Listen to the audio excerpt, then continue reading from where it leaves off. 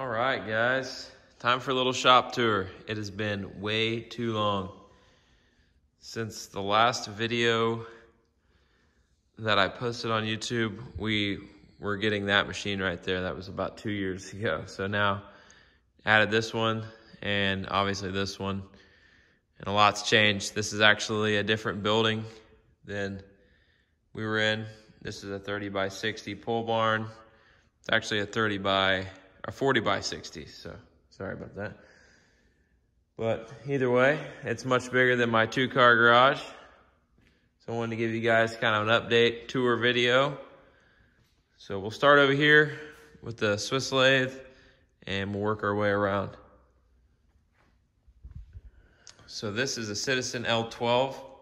Got this a few months back. Really awesome machine. It allows us to make all of the hardware, the pins, the bearings, every single piece that we were buying in the past. This is the pivot screw that we're making. It's ultra low profile, T8, chamfered Torx. So that's what I've been making today. Awesome to have this in-house, so we're totally vertically integrated. We don't have to rely on anyone else. And we can make some really, really awesome hardware. So it's got the L12. If you didn't know, the 12 is for 12 millimeter. That's the biggest bar you can put in this. I did get an upgrade to 16 millimeter, so it'll do a 16 millimeter bar.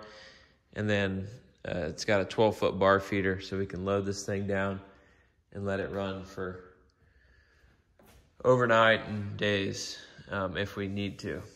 This is the phase converter row right here. We've got an absolute ton of American rotary phase converters because we don't have 3-phase here. This is my Rouge monster rack. I just upgraded to this about a month ago. Super happy with it. This thing is sick. Just went all out. Got the weight stack for back here. Got the slinger mounted so that way it comes out in the front to the low row seat. So you can do lat pull downs, you can do low rows, leg curls, stuff like that. Really happy with this thing. Might change that nameplate, even though we didn't make it to an Oz Machine nameplate. Got a little brake table for the guys right here. And then this is the newest mill. This thing just got installed last week. So it's a Speedio W1000, essentially the newer version of an S1000. They changed the paint color a little bit, which drives me absolutely insane. This one's more of an eggshell white. This is more of a stark white. But what are you gonna do? So far, all we've been using this for this week is to make the fixturing that will go on the machine. So we've been making about 50 of these blocks. These hold our blades at the right angle for grinding. So that's all this machine's been doing. This one has a touch screen, so it's a pretty big touchscreen display. That's pretty awesome. And then this is the old S1000. The last video that I put on YouTube was unboxing this thing. It's ran perfectly every single day, all day, and usually into the evening with no issues, no problems. We robbed one vise off of here to get it on the other one. Once we're all set up with both machines in full production, this one will be dedicated grinding machine for grinding the bevels, and this one will do all the titanium parts, the clips, the back spacers, and the handles. That's the plan. It may work out to where we need this one to help it, but we have the exact same tools in both machines and the same programs, so we can do that if we need to. We went with Husky. We have Husky stuff everywhere in here. All these tables, adjustable height tables, these U-shaped cells for the mills, and that over there. They're actually really nice. They're super cheap, and yes, they're made in China, which I hate that, but they're slow close drawers, very affordable. They'll fit our pallets. So these pallets that we use will actually fit in these drawers. As you can see here, they fit perfectly in there.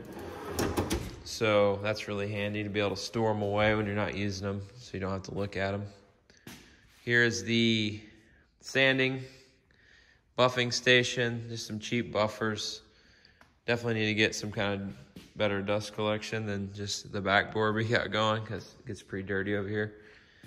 Here's our 3 sandblasters. This one's set up with Zerblast, this one's Bead Blast, and that one's a dark aluminum oxide. Oh, almost forgot. And this is the shop dog, Angus. He's a good boy. He's new since the last video I posted.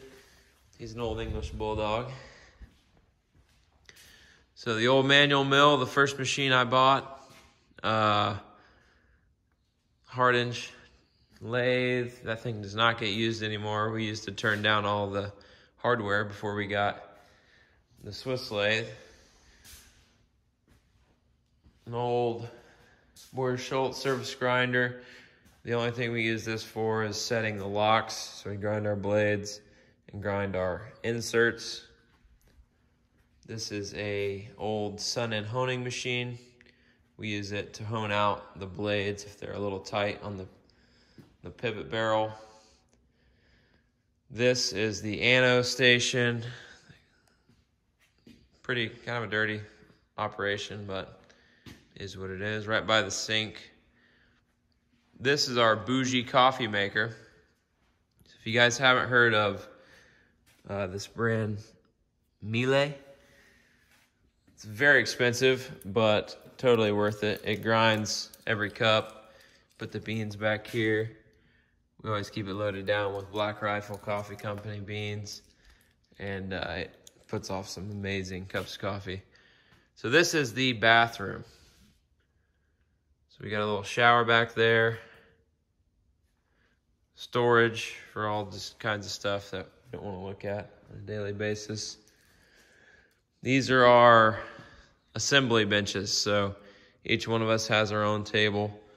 There is 4 of us now, which definitely is different than the last video. I think it was just me at the time. We recently got these Viper chairs, which are very well made. Highly recommend them if you guys are looking for an awesome stool. Got the logo embroidered on them. This is my sharpening setup. It's an AMK sharpener. Works really well. Pretty quick about getting a blade from a blunt edge to hair popping. Safe for keeping the finished knives. This is kind of where we prep all the stuff. So you can see Kayla's been going through and doing some bronze anodizing. These are going to be a Joker theme. I think these are going to be green and purple, if I remember right. And then this is some of the hardware that I've made on the Swiss lathe. So you can see, let's see if I can get this to focus. Really, really nice screws. And we don't have to modify them. So that was the big thing. We wanted to be able to make everything in-house, but also like these little short 256 lock insert screws. We were buying these and then modifying each one. So I'll take you into the dirty room. So don't judge on this. This is a work in progress. We're gonna get this Rotobin out of here if anybody's looking for one. Gonna be selling that and getting the welder and stuff out here. And usually these 3 trash cans are not in here. They're out back, but we had to move them in. We have a guy out back working. So this is our Royson disc style tumbler. So if you don't know how these work, there's a disc in the bottom. It spins around and throws this media up against the wall. And it works awesome. I would say if you guys are in the market, don't buy one from this company. but buy one of these style tumblers. They're awesome. When you need to find your parts, you just dump it out. You can put different size grates in there, sort out your parts. Media just pours right out, so really convenient way to load and unload parts. That machine used to take 7 hours to do what this one will do with our blades in 45 minutes. So it's been a huge time saver. Awesome thing to buy. This is the old air compressor we're running. It's an Ingersoll T30. This thing is like a 1980 model, but it's working, and we have a new one on the way. We're just going to use this as a backup because this is for sure the weakest link in the shop, and it makes me nervous. So back here, we've got a shelf, just a wire rack shelf, mostly holding just odds and ends, blanks that need cut. These are going to be scales, or these are going to be clips, sorry. These are going to be scales over here. So these are all water jet, back spacers. These parts down here, this is all actually scrap parts. As you can see, we've got our fair share of scrap. These are all blades. Crazy. I might make some kind of art project out of that at some point if I'm bored. It's my desk. It's probably in the loudest part of the shop, right behind these two mills, but fits nicely back here against this wall. And then we're back around to the squat rack. That's the shop, guys. Thanks for watching. Sorry it's taken me 2 years to make an update video or post anything on YouTube. Kind of is what it is. I've been very busy, but I do feel horrible about it because a lot's changed and I didn't document any of that process. But hopefully I can stay up on these and keep you guys entertained a little bit. So thanks for everything you guys do for our business, supporting us. It means the world to us, and we couldn't do any of this without you. And that's it. Have a good one.